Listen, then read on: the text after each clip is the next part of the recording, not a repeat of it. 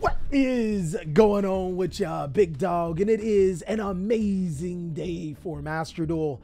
I hope that your day is going phenomenal. And if it isn't, don't let what happened at the beginning of your day ruin the rest of your day. Speaking of such, we got some amazing Master Duel news that I'm a little bit late on, just a tiny bit. But not only will I be able to give you the insight, the top meta decks, I'll also be able to give you some really important information that you may need to know about the Forbidden List, certain changes that will happen if you stick to the end of this video. Let's go ahead and jump on in, because I know your time is precious and I ain't trying to waste it. And then we'll go into, into the notifications here, and we'll start talking about the new packs that we have and what meta implications this can have. A new selection pack is here. Cards newly added in the selection goal will also be available in Master Pack. So basically what this means is that you don't have to craft a card to get the exact selection pack. If you open the Master Packs, there's a potential that you get one of these cards from this packs, which unlocks the pack in itself. So just to let you guys know. Brand new archetype storm into play. Get Despia that fuse with light and dark monsters. The magic key that work with ritual infusion summons like magic. That was a bad pun. And the Gunkin that draw out Xe monsters with different material combinations. For those that don't know what Gunkin is, this is a Suship, what people refer to in the TCG.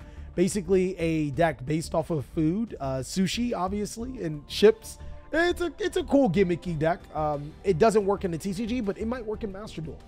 Cards that work well with these new monsters included, hopefully, because Konami is fairly known for not giving us everything that we need. There are decks that have, been imported in particular packs. Take, for example, Machina doesn't have Machina Unclass Spare, but it came out as Blazing Vortex, and we have Blazing Vortex cards. We also have Dawn of Majesty cards, but we don't have Despia cards. We're just now getting them, which is really, really weird. So again, we have to be conservative, and then let's talk from there.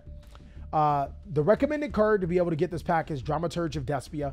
And basically the reason behind it is that this card has the ability to negate an effect monster's effect when a Fusion, Synchro, Exceed, or Link monster is special summoned.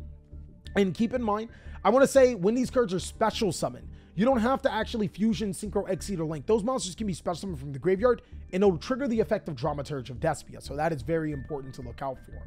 Not only can you choose which monster will trigger the activation and seal away its effect, you can also activate its effect to seal other monsters' effects and use the tactics that take advantage of fusion monster special summons. This was like incredibly confusing, so let's go ahead and read it again. So you get to choose when it will trigger. Obviously, we know that with Dramaturgia. You don't have to use this effect. And then, since you are a fusion-based deck, more often than not, you'll be fusion summoning to trigger its effect. Now, that would make me think that we'd get branded opening at least in here to be able to fusion summon. Or no, branded opening is the one that searches or special summon. I'm sorry. The quick play branded spell card, I think it's just called branded fusion or something like that. Regardless, whatever the particular branded card that I'm thinking about right now, it's actually driving me nuts. I doubt that we'll get it because that actually came out in Burst of Destiny, and I'm not sure if they're going to give us all of the Despia cards at once. That would be cool though. It also combines its effect to be able to special summon itself, uses a fusion material, so it can perfectly complement a deck that makes full use of fusion summon. Of course, we already know what Dramaturge of Despia does for us TCG players, but basically this 3000 attack monster didn't necessarily do well in the TCG, which is ironic because Despia is really starting to pick up. It's actually a powerful deck. And in a format where super polymerization can be amazing, keep in mind, just like in Master Duel, in the TCG, light and dark monsters are really powerful. So take, for example, in Master Duel, your opponent has a True King of all calamities or a Herald of ultimateness to their side of the field. You can summon a Despia monster and then super polymerization both your monster and your opponent's monster, and they can't respond with calamities or your Herald of ultimateness. That can be huge. And monsters that you can summon is Despia Aquarius. That's also confirmed.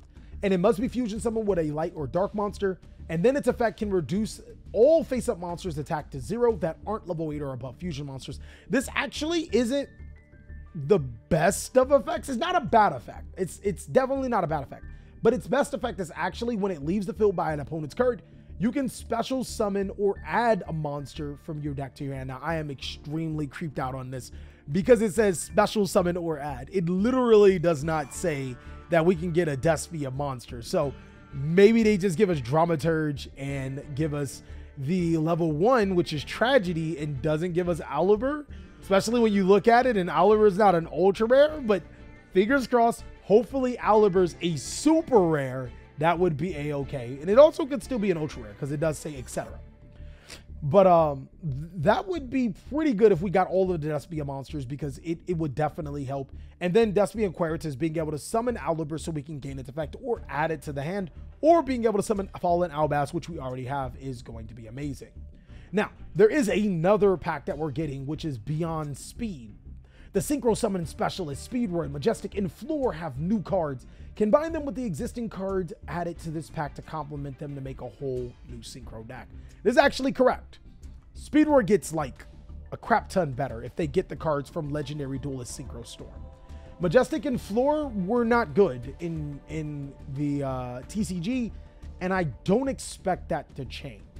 So the recommended card to get the special pack is Shooting Majestic Star Dragon. I'm telling you, do not craft this card, guys. It's a level 11 Synchro Dragon monster with 4,000 attack. The beauty of negating an opponent's monster effect or activation of your opponent's card effect is that in one single of your turns, you can handle 2 of your opponent's monsters.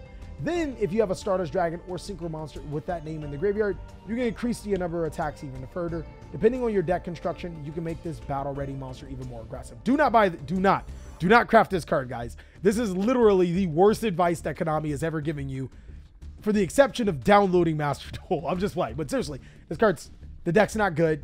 If you want to play it for fun, cool. But for a competitive perspective, do not fall for this trap, guys. Seriously, do not fall for this trap. Floor and Majestic will not be good decks. Speedroid has the potential to be a good deck because it can make like boards like double Crystal Wing, and it can make the Cosmic Blazar Dragon. I think it can make 2 of them. It can make some pretty decent boards in Master Duel, which you guys already know. Making good boards makes you a good deck. But this Majestic Star deck, I'm not saying that it's going to be terrible. I'm saying that you're going to have to invest a lot into it, where you could just play a better deck. Ultra Rare Crystal Wing Synchro Dragon. Also, do not craft this card. When your opponent's monster effect activates, its original attack is added to this monster's, and this monster is not affected by monsters your opponent activates. This effect lasts until the end of the turn, so if you activate it against a monster with a very high attack, you can phase down your opponent's monster with an attack even higher. Since there's also a negate the effects of other spell and trap cards, it's a good card to bring into a fight against a deck that centers around the monster effects as the strategy. Don't craft this card. Not worth it, guys. I'm just going to tell you right now, not worth it at all. What you should craft is Baron de Fleur, because that completely changes the Yu-Gi-Oh card game. Immediately, just looking at what we know for this particular set, off the top of the dome, Despias have the potential to be one of the best decks in Master Duel. Super Polymerization, being able to fuse off your Despia monster and some of the most powerful monsters in Master Duel, can completely win you games hands down. Speedroid has opportunities to be great because, yes, it is affected by Maxi, but it also has Maxi.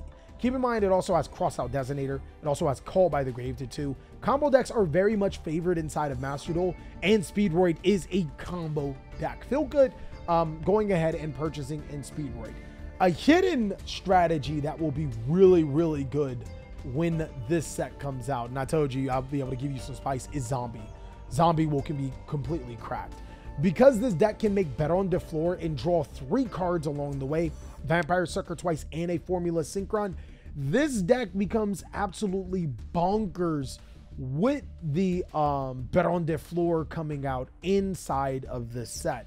Also, Baron de Fleur can cycle back zombie monsters from your graveyard to your side of the field, which adds so much synergy with this deck. One would wonder is that since we're getting Sword Soul Iris and Anti-Human, which were both Donna Majesty ultra rare cards, I have a strong feeling we might get Ready Fusion, which is amazing for strategies trying to make Baron de Fleur. That completely changes the meta on its head. Also, the following cards will not be available after April 3, which is Revival of Legends and Stalwart Force. You guys might want to get those cards out of there, as there's some pretty cracked cards inside of there. I believe World Sword Dragon, Tri-Brigade, the Tri-Brigade Link 4, Charade is in there. There's some pretty good cards in there, so definitely pick those up. So when does the ban list come out, guys? When is the ban list? I think the ban list, because we already know the boom, Duel Pass ends in 5 days.